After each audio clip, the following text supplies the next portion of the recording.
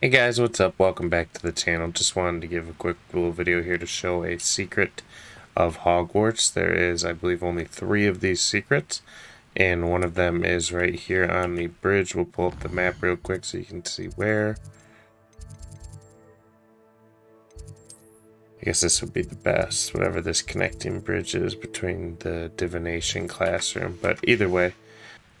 So when you come onto the bridge here, the first thing you're going to do is make sure that all 4 of these goblets are lit up.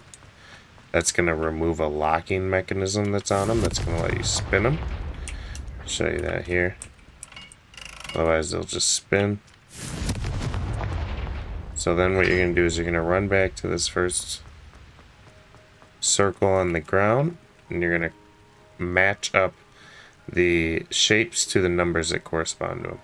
So the square here is going to be a 4. We got here like the circle Elder Wand style.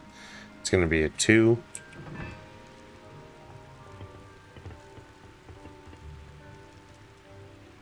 Then the triangle is a 1, and the triangle with the wands is a 3.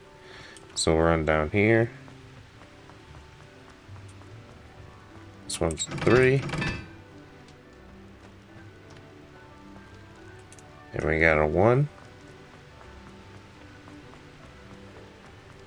And as you can see, this will open up underneath. And then you should get the prompt popped up of a Hogwarts secret. I did just get it, so I came back and recorded it. But either way, you should have